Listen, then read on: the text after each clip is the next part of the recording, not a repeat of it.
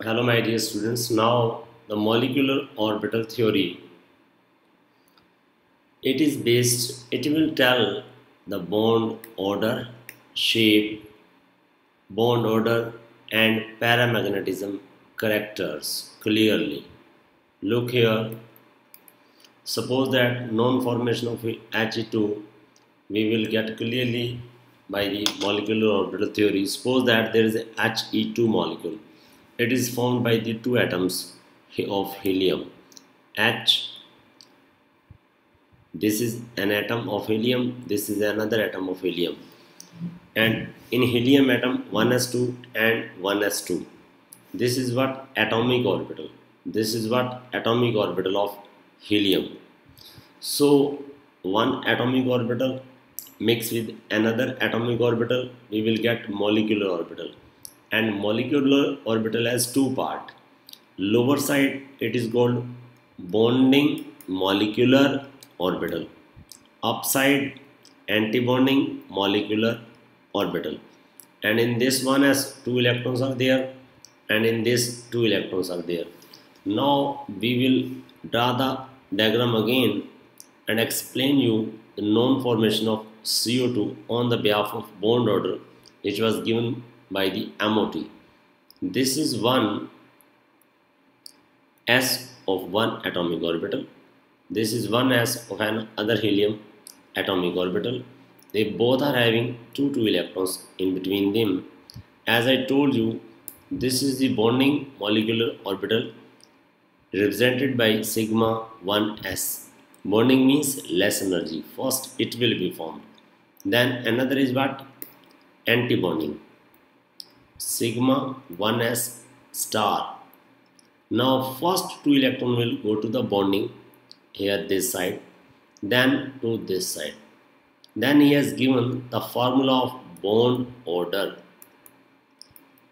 Half multiply with number of electron in bonding molecular orbital and number of electron in antibonding. Now look this, half into 2 minus 2. So you are getting what? 2 minus 2, you are getting 0. So finally what?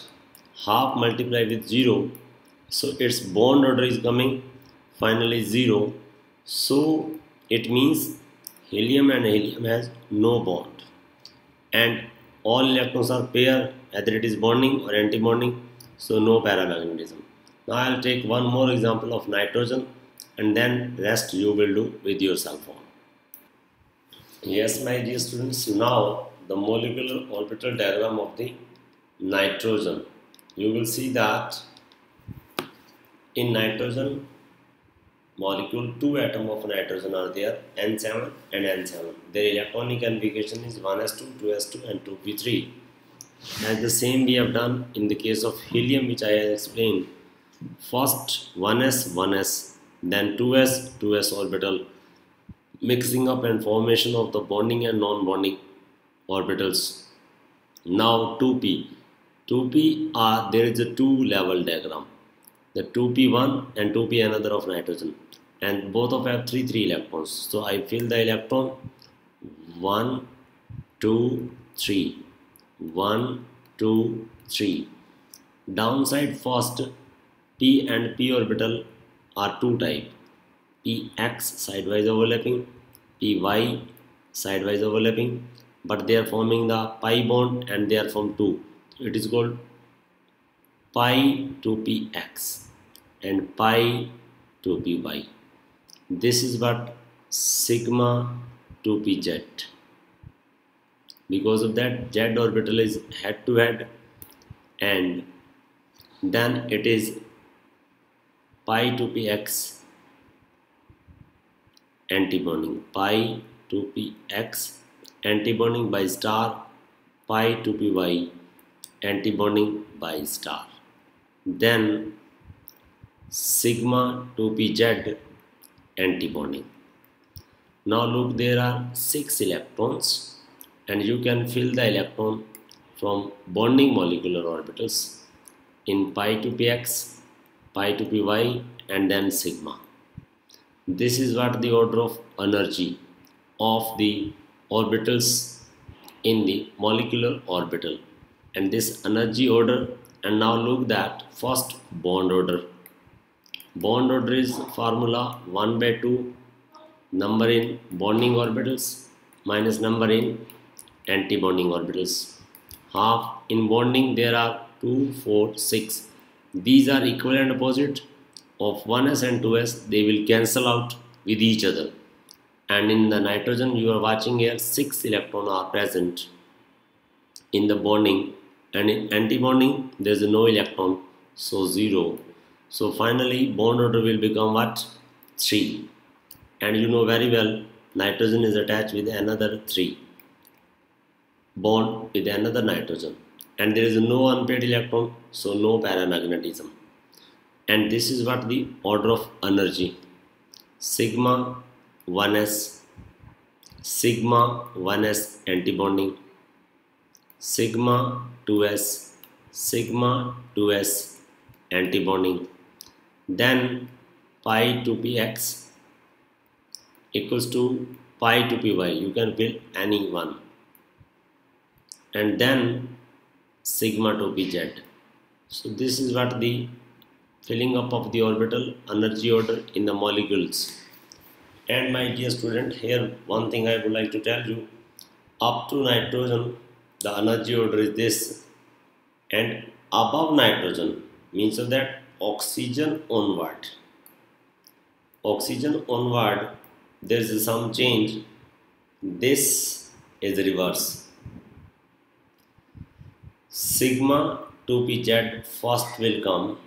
This is pi to pz normal, not antibonding. This is what the pi to px, pi to py, sigma to pz normal.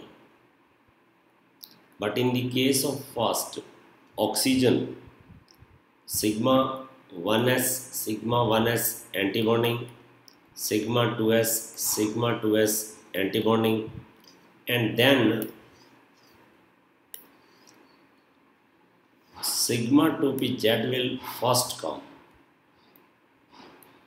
and then come pi to px or pi to py. If he will ask why this is so, then you will say that this is the orbital mixing effect. Oxygen onward, orbital mixing effect, and he will put you the question why orbital mixing effect. Then you will say that energy consideration, and after that if you are having doubt consideration you can contact me. And one more thing, if he will say you one question, I am writing down: compare the relative stability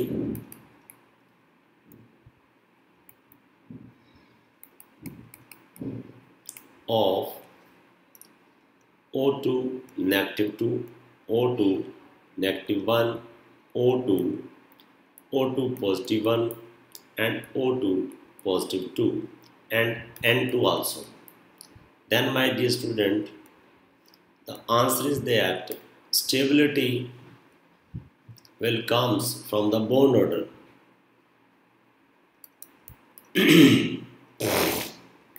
Stability is directly proportional to bond order.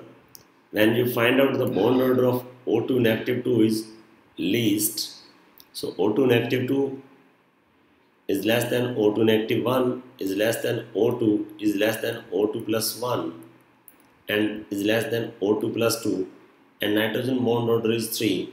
You compare by decreasing or increasing the electron, it will come near about the O2 plus 2, and you can see with yourself own. And this question will definitely be asked in number of exams, and be careful and be prepared. Nitrogen bond order is 3, and if we will go with the O2 plus 2, so O2 plus 2 is coming in this way. O2 plus 2 means 2 electrons are less, and O2 atomic number is what? 8. One oxygen 8, another oxygen is 8, so it is coming what?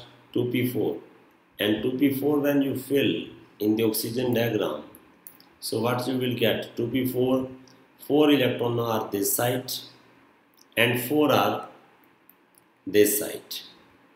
Then 6 electron will be filled here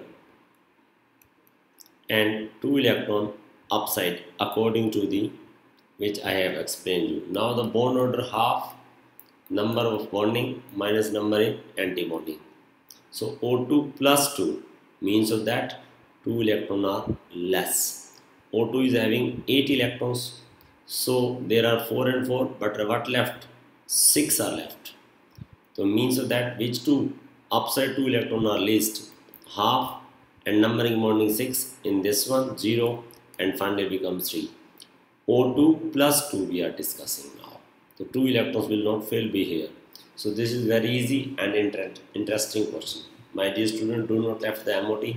If you have any doubt, you can contact me.